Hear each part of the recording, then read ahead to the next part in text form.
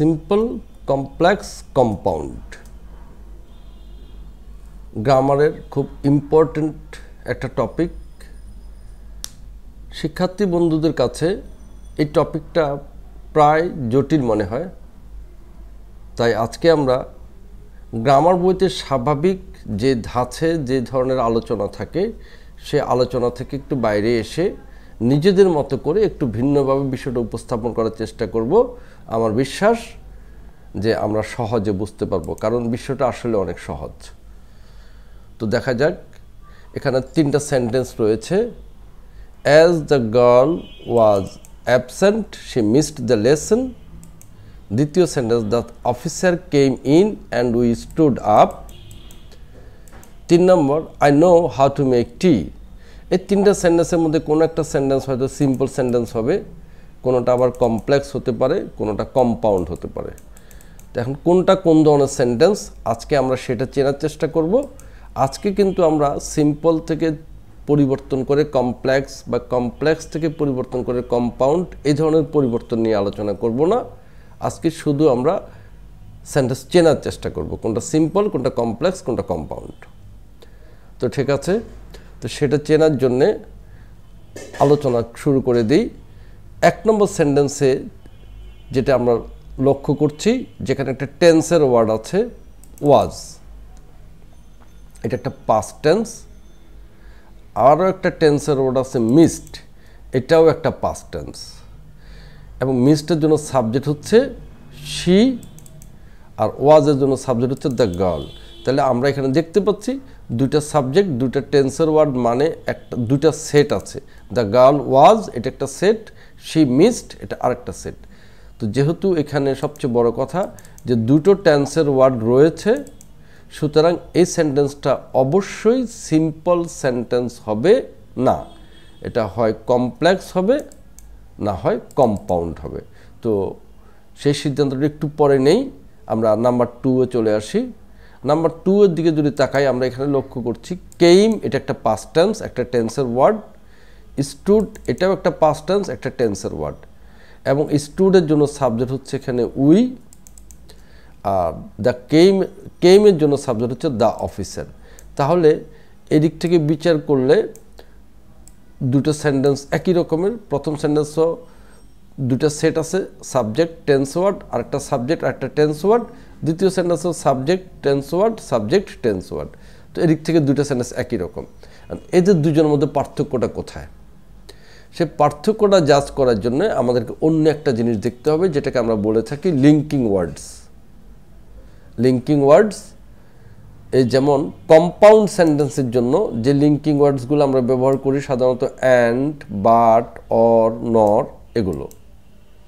আর complex সেন্টেন্সের জন্য আমরা ইউজ করি যে লিঙ্কিং ওয়ার্ডসগুলো, সেগুলো যেমন অ্যাজ, যেহেতু, সিন্স, যেহেতু, বিকজ কারণ, দো যদিও, অলদো যদিও, ইফ যদি, আনলেস যদি না, হোয়েন যখন, হোয়ার যেখানে, হাউ যেভাবে বা কিভাবে, হোয়াই কেন, হুইচ কোনটি, হোয়াট কি। এখানে সো দ্যাট দুইটা শব্দ মিলে একটা লিঙ্কিং ওয়ার্ড, যাতে করে। এখানে আরেকটা linking word so dot dot that, এতই ডট ডট যে। এই দুটো দেখতে আমার চিহ্নিত করা, এই দুটো দেখতে একই রকম নয়, কিন্তু দেখতেও দুই রকম, আবার এদের অর্থও ভিন্ন, ব্যবহারও ভিন্ন। সো দ্যাট মানে হচ্ছে যাতে করে, আর so dot dot that, dot dot মানে এখানে অন্য শব্দ বসে, যেমন সো উইক দ্যাট এতই দুর্বল যে, সো ডিফিকাল্ট দ্যাট এতই কঠিন যে। এই সমস্ত লিঙ্কিং ওয়ার্ডসগুলো আমরা ব্যবহার করি কমপ্লেক্স সেন্টেন্সের জন্যে। তো এখন এই যেখানে অ্যাজ দেখতে পাচ্ছি, আবার এখানে অ্যান্ড দেখতে পাচ্ছি, হোয়েন দেখতে পাচ্ছি। আচ্ছা, এখন আসো এই যে 1 নম্বর সেন্টেন্সে আমরা যেমনটি করে দেখছিলাম যে টেন্সের 1 নম্বর এবং 2 নম্বরের টেন্সের ওয়ার্ড ওখানেও দুইটা, এখানেও দুইটা। সুতরাং এটা সিম্পল সেন্টেন্স না, হয় কমপ্লেক্স না হয় কম্পাউন্ড। এটা ঠিক করার জন্য এখন আমাদের দেখতে হবে লিঙ্কিং ওয়ার্ডের দিকে। 1 নম্বর সেন্টেন্সের লিঙ্কিং ওয়ার্ড হচ্ছে অ্যাজ, 2 নম্বর সেন্টেন্সের লিঙ্কিং ওয়ার্ড হচ্ছে অ্যান্ড। এই লিঙ্কিং ওয়ার্ড দেখে এখন আমরা নিশ্চিত হলাম 1 নম্বর সেন্টেন্সটা হবে একটা কমপ্লেক্স সেন্টেন্স, আর 2 নম্বর সেন্টেন্সটা হবে আমাদের কম্পাউন্ড সেন্টেন্স। আমি ওই লিঙ্কিং ওয়ার্ডের লিস্টটা আরেকবার দেখিয়ে দিই।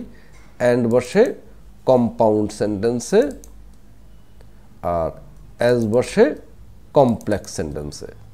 তাহলে এখানে অ্যাজ, সেজন্য এটা কমপ্লেক্স।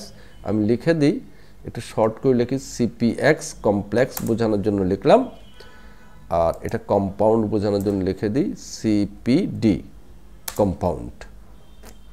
আচ্ছা, এবার 3 নম্বর সেন্টেন্সে আসি।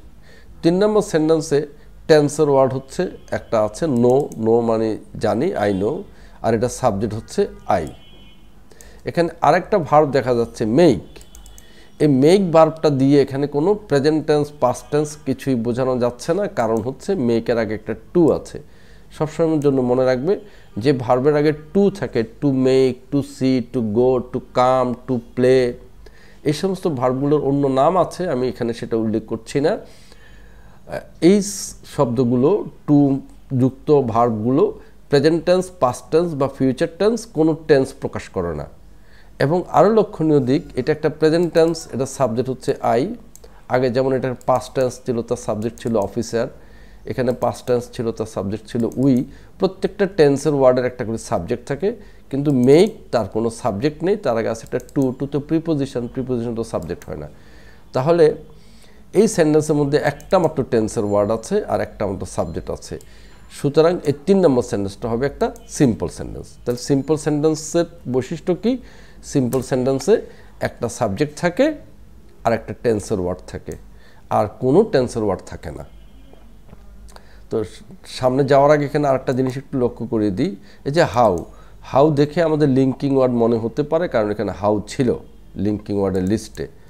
কিন্তু এই হাউটা এখানে 3 নম্বর সেন্টেন্সে হাউ, এটা লিঙ্কিং ওয়ার্ড হবে না। কারণ লিঙ্কিং ওয়ার্ডের একটা বৈশিষ্ট্য আমরা দেখেছি, লিঙ্কিং ওয়ার্ডের ঠিক পরে থাকে সাবজেক্ট, তারপরে থাকে একটা টেন্সের ওয়ার্ড। এটা একটা লিঙ্কিং ওয়ার্ড, তারপরে একটা সাবজেক্ট থাকে, তারপরে একটা টেন্সের ওয়ার্ড থাকে। আমাদের হাউয়ের পরে কোনো সাবজেক্ট নেই, আছে টু, টু তো সাবজেক্ট নয়, এটা প্রিপোজিশন, আর টেন্স বোঝানোর মতো কোনো শব্দ নেই। এই জন্য হাউ শব্দটা এই 3 নম্বর সেন্টেন্সের ক্ষেত্রে লিঙ্কিং ওয়ার্ড না। তাহলে 3 নম্বর সেন্টেন্সে কোনো লিঙ্কিং ওয়ার্ড নেই, শুধু একটা সাবজেক্ট, একটা টেন্সের ওয়ার্ড আছে, এটা এই জন্য সিম্পল সেন্টেন্স। এবার আরও কয়েকটা সেন্টেন্স আমরা দেখি, নিচে আছে। আমি যদি 4 নম্বর সেন্টেন্সটার কোন ধরনের সেন্টেন্স তোমাদের কাছ থেকে জানতে চাই, হয়তো কেউ কেউ বিকজ দেখবে, বিকজ দেখে বলবে এটা একটা কমপ্লেক্স সেন্টেন্স। 5 নম্বর সেন্টেন্সের কথা যদি জিজ্ঞেস করি, অ্যান্ড আছে, অ্যান্ড দেখে হয়তো তোমার মনে হবে এটা একটা কম্পাউন্ড সেন্টেন্স, কারণ অ্যান্ড বসে কম্পাউন্ড সেন্টেন্স আমরা দেখতে পাচ্ছি, বিকজ বসে কমপ্লেক্স সেন্টেন্সে। কিন্তু যেমনটি করে আমি আগে বলছিলাম, কোন সেন্টেন্সটা সিম্পল, কোনটা কমপ্লেক্স, কোনটা কম্পাউন্ড, সেটা ঠিক করার জন্যে আমাদের চোখ প্রথমে লিঙ্কিং ওয়ার্ডের দিকে যাবে না। আমরা প্রথমে লিঙ্কিং ওয়ার্ডের দিকে তাকাবো না, তাহলে আমাদের ভুল হওয়ার যথেষ্ট সম্ভাবনা আছে। আমরা প্রথম দেখব টেন্স ওয়ার্ডের দিকে, যেমন টেন্স ওয়ার্ড মানে ভার্ব, যেগুলো দিয়ে present tense, past tense, future tense ইত্যাদি বোঝানো হয়। যেমন 4 নম্বর সেন্টেন্স একটা ভার্ব আছে ওয়ার্কিং, এখানে একটা আইএনজি যুক্ত আছে আমরা দেখতে পাচ্ছি। আইএনজি যুক্ত ভার্বগুলো কোনো টেন্স প্রকাশ করে না, present tense, past tense, future tense কোনো টেন্স বোঝায় না। এরা টেন্স বোঝাতে হলে এদের আগে হয় M, is, R, was, war এমন কিছু থাকতে হয়।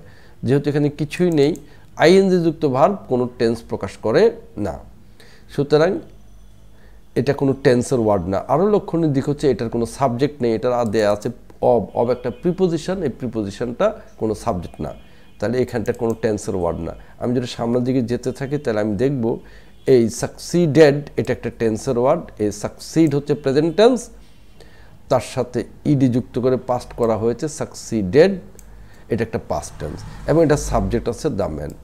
সুতরাং এখানে একটা মাত্র টেন্সের ওয়ার্ড, একটা মাত্র সাবজেক্ট আছে, সুতরাং এটাও একটা সিম্পল সেন্টেন্স। যদিও বিকজ আছে, যদিও বিকজ আছে, তো বিকজটা এখানে ওই যে হাউয়ের মতোই, এখানে লিঙ্কিং ওয়ার্ড নয়, কারণ বিকজের পরে কোনো সাবজেক্ট নেই, কোনো টেন্সের ওয়ার্ড নেই। যেমনটি করে আমরা জানছিলাম লিঙ্কিং ওয়ার্ডের পরে সাবজেক্টও থাকে, টেন্সের ওয়ার্ডও থাকে, এখানে যেমনটি ছিল এই যে লিঙ্কিং ওয়ার্ড, লিঙ্কিং ওয়ার্ডের পরে একটা সাবজেক্ট আছে, একটা টেন্সের ওয়ার্ড আছে, অ্যান্ড একটা লিঙ্কিং ওয়ার্ড, তারপর একটা সাবজেক্ট আছে, একটা টেন্সের ওয়ার্ড আছে। কিন্তু এই যে বিকজ এটার পরে কোনো সাবজেক্টও নেই, কোনো টেন্সের ওয়ার্ডও নেই, তাহলে বিকজ এটা কোনো লিঙ্কিং ওয়ার্ড না, গেল। এবার নাম্বার 6, নাম্বার 6-এ অ্যান্ড, কিন্তু আমরা অ্যান্ড দিকে প্রথম তাকাবো না, আমরা লিঙ্কিং ওয়ার্ড প্রথম দেখবো না, দেখলে আমাদের ভুল হয়ে যেতে পারে। আমরা প্রথম দেখব টেন্সের ওয়ার্ড। এখানে টেন্সের ওয়ার্ড হচ্ছে স্টোল, চুরি করেছিল।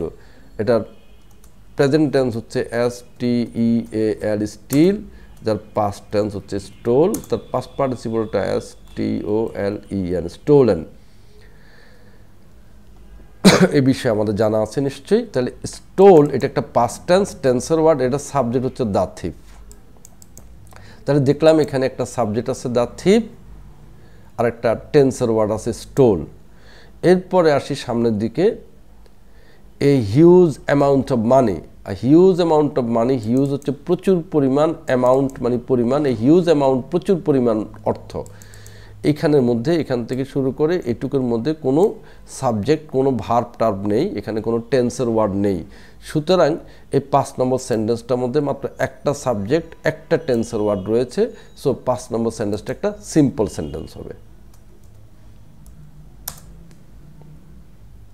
তাহলে লক্ষণীয় দিক হচ্ছে এই যে এখানে কিন্তু অ্যান্ড একটা লিঙ্কিং ওয়ার্ড রয়েছে, লিঙ্কিং ওয়ার্ডের মতোই এটা, বাট যেহেতু টেন্স ওয়ার্ড মাত্র একটা, সুতরাং এটা সিম্পল সেন্টেন্স। তাহলে এবার 6 নম্বরে আসি, পরে কিছু কথা বলবো।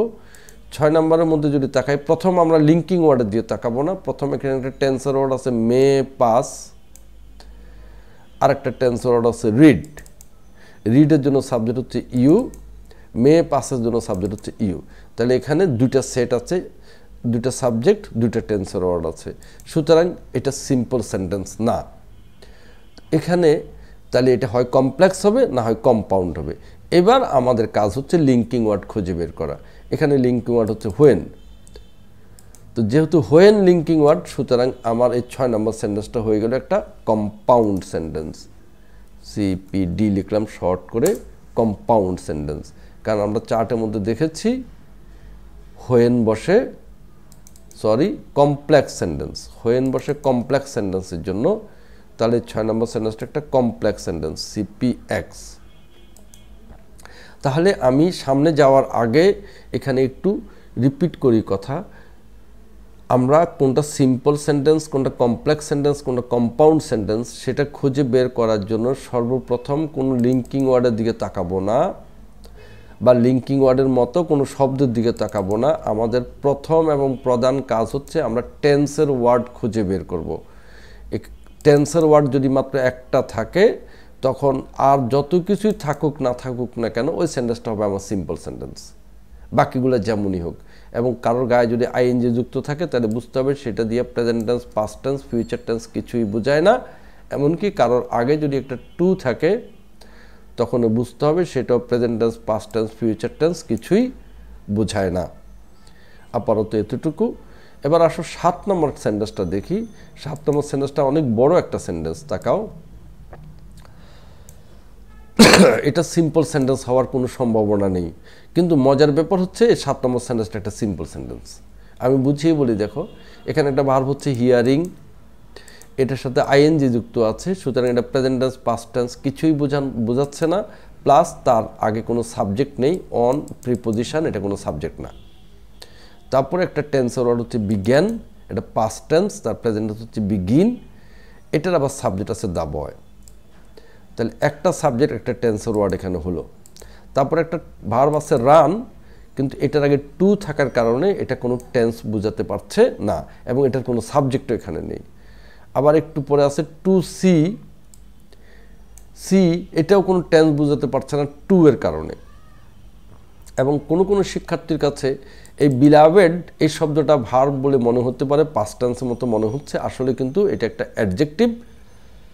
বিলাভেড শব্দের অর্থ হচ্ছে deer, of his dear father.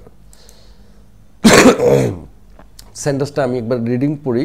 On hearing the news of his father's death, বাবার মৃত্যুর সংবাদ শুনে the boy began to run quickly, ছেলেটি দ্রুত দৌড়াতে শুরু করলো।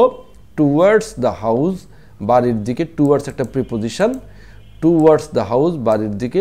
Two C the dead face, মৃত চেহারাটা দেখার জন্য। অফ হিজ বিলাভেড ফাদার, তার প্রাণপ্রিয় বাবার চেহারা দেখার জন্যে। তো এই পুরো সেন্টেন্সটা অনেক বড়, দেখতে জটিল জটিল মনে হচ্ছে, কিন্তু এখানে মাত্র একটা সাবজেক্ট আছে আর একটা টেন্সের ওয়ার্ড আছে, অন্য কিছু আর নেই। সো 7 নম্বর সেন্টেন্সটা একটা সিম্পল সেন্টেন্স। এবার আসো 8 নম্বর সেন্টেন্সটা, এটা একটা লম্বা সেন্টেন্স।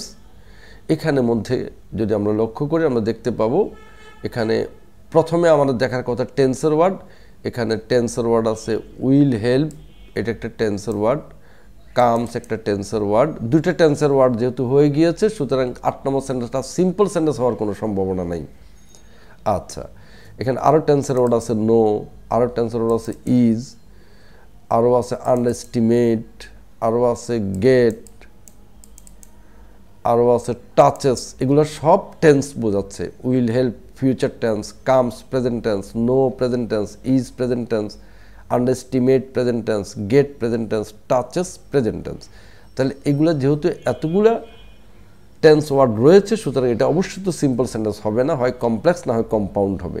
আর আগে যে কথাটা বলেছিলাম সেটা এখানে একটু খেয়াল করিয়ে দিই। দেখো, এটা টেন্সের ওয়ার্ড, এটার সাবজেক্ট আছে আই। কামস একটা টেন্স ওয়ার্ড, তার সাবজেক্ট হচ্ছে হি। নো একটা টেন্স ওয়ার্ড, তার সাবজেক্ট হচ্ছে আই। ইজ একটা টেন্স ওয়ার্ড, তার সাবজেক্ট হচ্ছে হি। তারপরে আন্ডারএস্টিমেট একটা টেন্স ওয়ার্ড, তার সাবজেক্ট হচ্ছে হিজ রিলেটিভস। তারপরে গেট একটা টেন্স ওয়ার্ড, তার সাবজেক্ট হচ্ছে দে। টাচেস একটা টেন্স ওয়ার্ড, তার সাবজেক্ট হচ্ছে হুইচ। তাহলে আমরা লক্ষ্য করছি প্রত্যেকটা টেন্স ওয়ার্ডের কিন্তু একটা করে সাবজেক্ট আছে। যাই হোক, এবার এটা কি কমপ্লেক্স হবে না কম্পাউন্ড হবে সেটা বুঝবো। সেটা বোঝার জন্য আমরা এখন তাকাবো লিঙ্কিং ওয়ার্ডের দিকে। এখানে লিঙ্কিং ওয়ার্ড আছে ইফ, বিকজ, দ্যাট, দো, হোয়েন, এবং মনে রাখতে হবে যে হুইচ, এটা একসাথে দুটো কাজ করছে, এটাই লিঙ্কিং ওয়ার্ড, এটাই সাবজেক্ট। তো এই লিঙ্কিং ওয়ার্ডগুলো দেখে আমরা বলতেই পারি যে এটা একটা কমপ্লেক্স সেন্টেন্স। কম্পাউন্ড সেন্টেন্সের মধ্যে অ্যান্ড বাট সেগুলো থাকার কথা।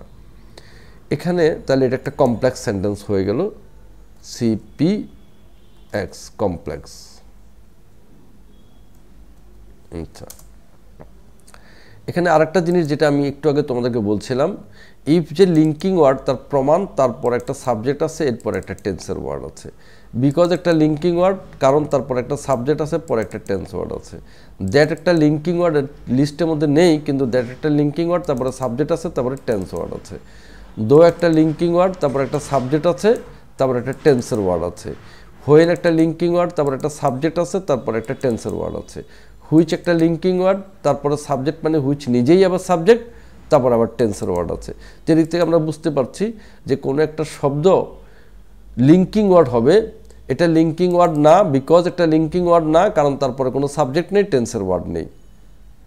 আবার যারা টেন্স ওয়ার্ড তাদের সাবজেক্ট থাকতে হবে, আর যারা লিঙ্কিং ওয়ার্ড তাদের পরে সাবজেক্ট থাকতে হবে। তো এইভাবে করে আজকে আলোচনার শেষ প্রান্তে এসে আমি যে কথাটি বলতে চাচ্ছি, বারবার যেটি আমার আলোচনার মধ্যে উল্লেখ করেছিলাম, যে কোন সেন্টেন্সটা সিম্পল, কোনটা কমপ্লেক্স, কোনটা কম্পাউন্ড, সেটা সিদ্ধান্ত নেওয়ার জন্যে আমরা তাকাবো, সর্বপ্রথম তাকাবো টেন্স ওয়ার্ডের দিকে। যদি একটা মাত্র টেন্স ওয়ার্ড থাকে তখন আমরা বুঝবো যে এটা একটা সিম্পল সেন্টেন্স। যদি একাধিক টেন্স ওয়ার্ড থাকে তখন আমরা বুঝবো এটা সিম্পল না, এটা হয় কমপ্লেক্স না হয় কম্পাউন্ড। এবং কমপ্লেক্স নাকি কম্পাউন্ড সেটা সিদ্ধান্ত নেওয়ার জন্য আমরা লিঙ্কিং ওয়ার্ডের দিকে তাকাবো। তাহলে লিঙ্কিং ওয়ার্ডের দায়িত্বটা প্রথমে নয়, শেষে। তো আশা করি শিক্ষার্থী বন্ধুরা বুঝতে পেরেছ। সবাইকে ধন্যবাদ।